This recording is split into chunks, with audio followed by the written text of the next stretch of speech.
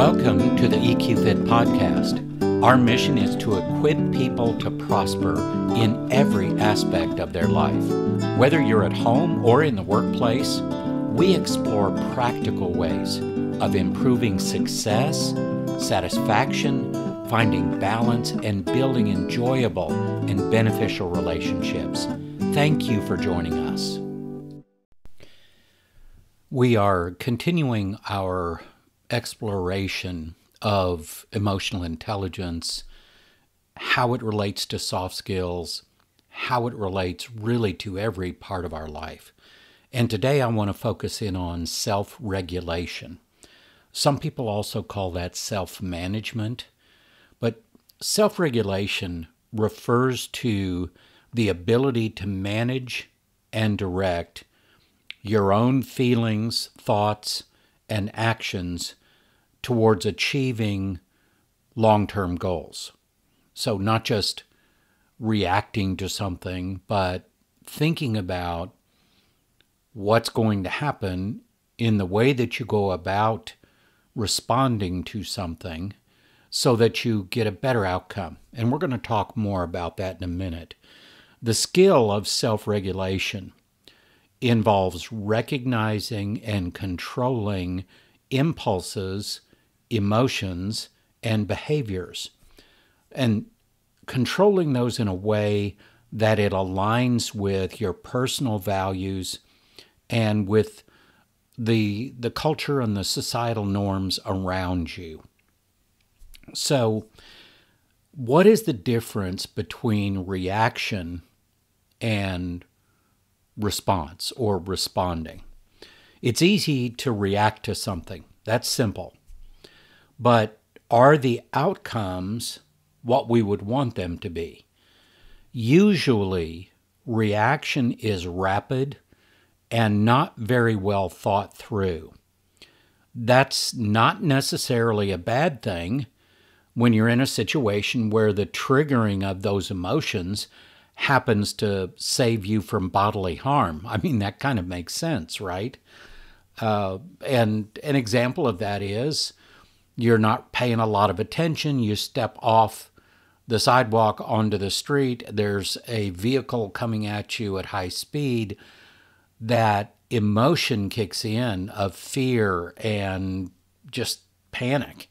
And that gives you the energy to move out of the way. And that's great. But hopefully that doesn't happen every day. As we said, it's not necessarily a bad thing when we react in those situations. It's a natural part of our survival instincts. That fight, flight, freeze reaction, those are embedded in a part of our brain that houses our survival reactions.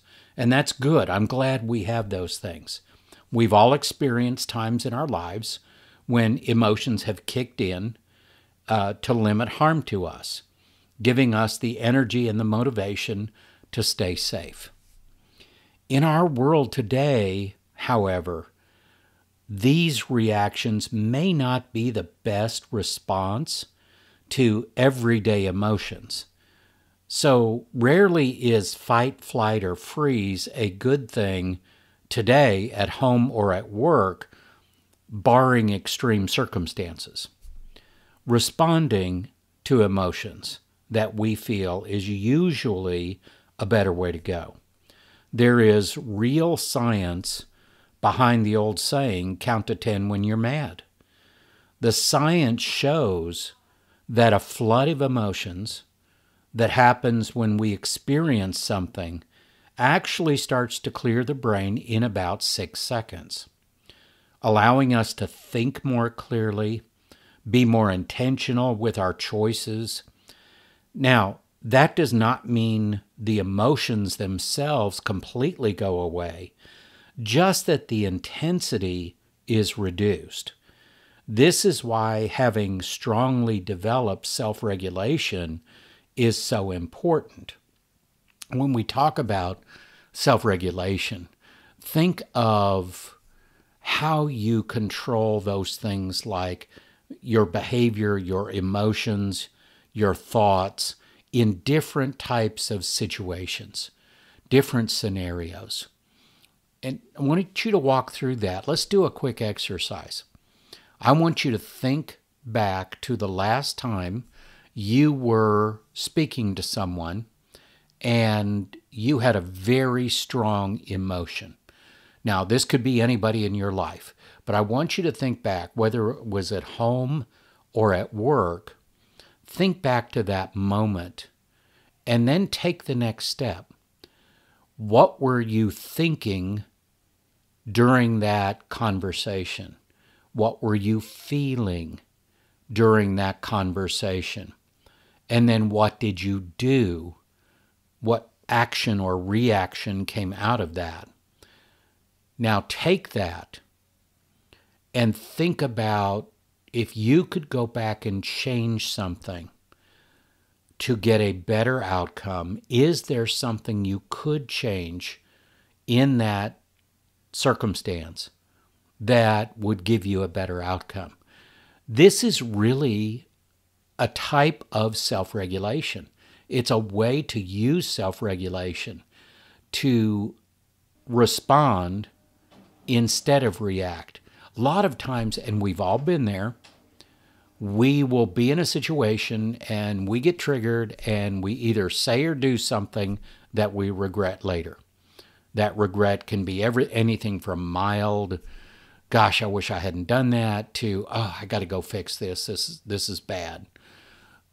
Well, that's the difference between reacting and responding. Responding is taking the time to think through what is the outcome I would like to have come out of this situation. And that's why self-regulation is so important for our success and satisfaction in life. So let's dive a little deeper, first by defining what self-regulation is. Self-regulation is a critical component of emotional intelligence. It encompasses the ability to understand and manage personal emotions and behaviors, respond appropriately to different situations, make decisions that consider future consequences rather than just immediate gratification. Now, I want to take that definition and give you an example through a story. This story is a personal story of mine when I had to practice self-regulation at a very high level. In my first leadership role, I was a sales manager for a medium-sized organization. I had the advantage of years of observing my father, the psychologist, consultant, and businessman, and I had that advantage of watching him and watching him deal with different people. Now, this gave me insight that most people don't have at the age that I was. I felt well prepared and equipped to be a leader. That feeling lasted about 3 days into my new job when I was a new sales leader. Then reality set in.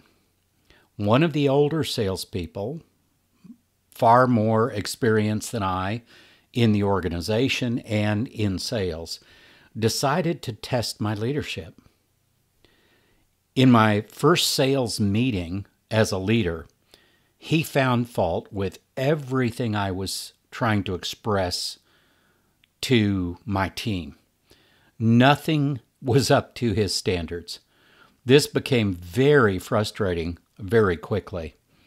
I honestly thought to myself, I wonder if it would be acceptable if I fired this guy in the very first meeting. I mean, that's where my brain was at that point. Should I just terminate this guy on the spot? I had worked for days to prepare for this meeting. It was an opportunity to turn the poorest performing division in the entire organization around, and I was eager to get started. I did not expect this kind of pushback, especially in my very first meeting. I had a choice to make. If I fired the guy, it would probably set a specific tone, but was that the tone that I wanted to set at that point? I knew I had the authority because the vice president of sales told me to do whatever I thought I needed to make the needed changes, to turn things around. So I had a decision to make, and it had to be immediate. This was not something that you could just let lie and hope it would get better. There are consequences that have to be applied if accountability and the health of the team is going to be kept at a higher level. And this is where a lot of organizations fall short, is a lack of practicing accountability. And this kind of divisiveness cannot be allowed to continue. It creates toxicity. It can even create a hostile work environment. So I had to do something. Thankfully, I remembered one of my father's stories about a similar situation that he went through. So instead of pulling the guy out of the room and terminating him on the spot, I got up from my chair, walked over to him where he was sitting, and handed him my keys. He was stunned. Then he said, "What are these for?"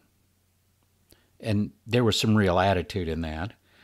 I told him that since he had decided to take over the meeting, maybe he should be the sales leader. Handing him my keys was symbolic of that. You could have heard a pin drop in that room.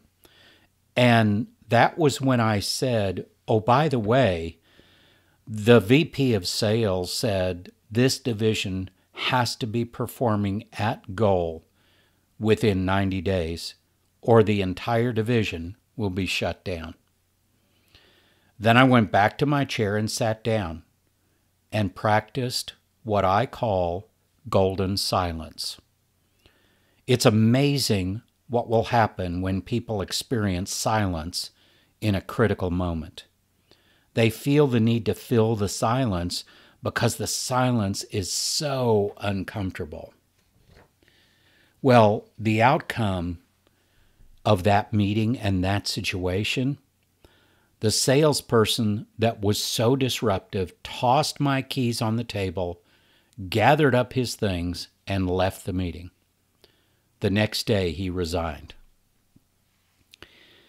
For me to be able to practice self-regulation at that level, I had to build up that skill ahead of time, ahead of that situation. That is true of all emotional intelligence skills, and really all soft skills. You can't just develop them on the spot. By creating that capacity ahead of time in emotional intelligence and soft skills, I was able to handle that situation far better than if I had just reacted.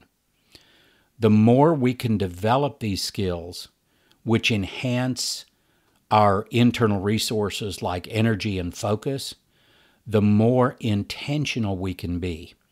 That is the pathway to better decisions and actions that lead to better outcomes.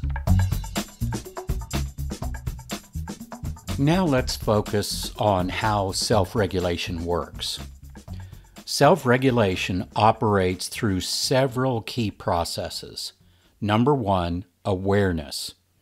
Recognizing your own emotions, your own thoughts, and your own behaviors. Now, the competencies of emotional intelligence that can be used there, the big category is self-awareness, but the emotional literacy competency is so important here. Because if you cannot identify the emotions and name them and know how they impact you, which is what emotional literacy is, then it's going to be very, very difficult to have the level of self-awareness that you need. Go back to the story that I just shared with you. I knew I was angry. I knew I was frustrated. I knew how those things could impact me. I knew my own patterns. And so I had to choose a different pathway. It would have been so easy to just look at that guy in that meeting and say, "You're gone. Pack up your stuff. No more. That's it." But I didn't do that because it would have impacted the entire team in a very specific way, which is not all bad. But the reality is, I wanted a better outcome than that for the team. So I took a longer view. So number one in how self-regulation works is awareness. Number two is self-assessment, evaluating these against long-term goals and values. So think about the goals and the standards that you hold your decisions up to. That's what I was going through during that story. Is I was considering different options and how I could best get the outcome that I really wanted to get, not just for myself, but for the entire team. So being able to evaluate what's going on with your emotions, your thoughts, your behaviors is really important, and how they impact you. And if the decisions you're going to make are going to be good decisions for the long term, not just what gratifies you right now. The third element in how self-regulation works is control. So adjusting your actions and responses to align with the goals and the values. And that makes a lot of sense. So recognize your patterns, apply consequential thinking. That's running what-if scenarios, creating different options, and thinking about what the consequences of those options might be. And then when you do those things, you can better navigate the emotions you're having to get better outcomes. If you can navigate emotions in a way that you use that energy and information the emotion is giving you as a more strategic resource, you're going to get consistently better outcomes. So how do we develop self-regulation? I'm going to read a variety of things here that I found that I think are very helpful. The first one is mindfulness. And I know a lot of people think of mindfulness and they think, oh, that's some new age thing or whatever. No, it's simply neuroscience. It's simply understanding your brain by practicing mindfulness, which increases your self-awareness and the awareness of your thoughts and your feelings. That's all it is. It's introspection. It's reflection on yourself and introspection at the same time. The second one, how we can develop self-regulation, is goal setting. And I think this one is a very important element here. Clear, achievable goals provide direction for self-regulating efforts. If you don't have some clear, definable goals, it's going to be hard to have a good compass when you're in those situations. I knew what had to be achieved in that 90-day period of time. And I knew we didn't have a lot of time to do things that were non-productive. And so I chose the best path forward so that we could get the results that we needed. And by the way, and I was going to share this at the end, but I'll share it now. That division went from the last division in the entire organization to the top division in 12 months. And yes, some of that was me and my leadership, but it was more about the team pulling together and setting a goal and achieving that goal together, and the collaboration and the community that happened because of that was just amazing. So, there is a very happy ending to that story. What's the next thing in developing self-regulation? It's self-monitoring. Keeping track of behaviors and emotions helps in understanding triggers and patterns. Very important. Recognizing your patterns and what triggers those patterns. Recognizing situations where when you're triggered, you tend to react instead of respond. This is self-monitoring. The more you do that, you create greater self-awareness, and that just enhances your ability to self-regulate. The fourth element here in developing self-regulation is delaying gratification. Learning to wait for more significant rewards builds self-control. I got to be honest with you, I really wanted to fire that guy in that meeting. I wanted to do it in front of everybody. I was triggered, I was defensive, I was frustrated, I was angry, and I just wanted to terminate him. But I knew you just get that feeling inside of yourself that goes, okay, it's not right. This is not right. I need to think long term. I need to think better outcomes, because that moment of gratification may have unintended consequences. And number 5, in developing self-regulation, stress management. And this is really important. Reducing stress levels aids in better emotional and impulse control. And I know we've all been there. When we're tired, when we're stressed out, when we're hungry, or hangry, as some people say, the reality is we can make decisions and do things that we're not real proud of later. And so reducing stress is important. It's important overall. It's very important when it comes to self-regulation. It's very difficult to think about options and consequences and all of that, and recognizing our patterns and what emotions are doing to us right now if we are so stressed that we don't have the resources to process that. And the last one in developing self-regulation is reflection, which is regular reflection on actions and their outcomes. That can really improve future self-regulation. It's almost like we learn something by going through something, and then we reflect on it, and we eliminate the things that didn't go the way we want, or that were negative or had bad outcomes, and we lock in the things that were positive. So let me kind of bring this together and close it out with a thought process. Think of these emotional intelligence skills as tools in a toolbox. The more that you practice with them, the greater the skill that you're going to develop. Now, why is this important? Would you like to improve in any of the following areas? Relationships, your effectiveness, your sense of well-being, the balance that you have in your life, your ability to focus, your energy levels, your leadership, your decision-making, your problem-solving, your critical thinking, how agile you are, how resilient you are, your ability to connect well with other people, your ability to build trust.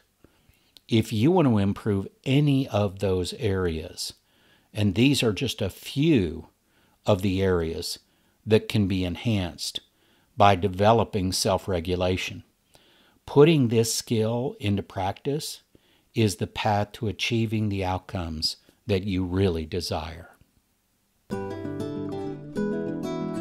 Thank you for joining us for this episode.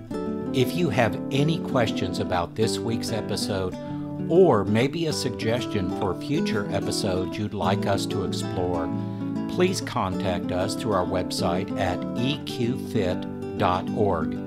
For more information and inspiration, connect with us on LinkedIn, Facebook, and YouTube at EQFit.